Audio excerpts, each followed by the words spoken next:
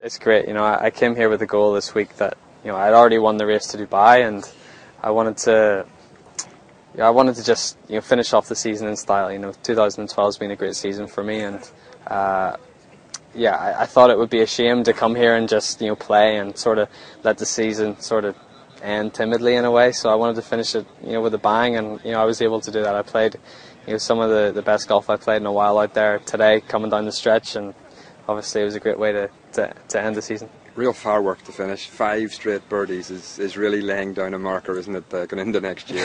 Yeah, I needed it. Justin was making a big run at me. He shot 62 today, which is a great score out there, and I needed to do something special over the final few holes, and I was able to do it somehow. I knew I had a few chances coming in, but the birdie, 2 of the tougher holes as well, 16 and 17, felt really nice, and then to finish it off in style with a birdie on 18 as well was a great way to end such a great season.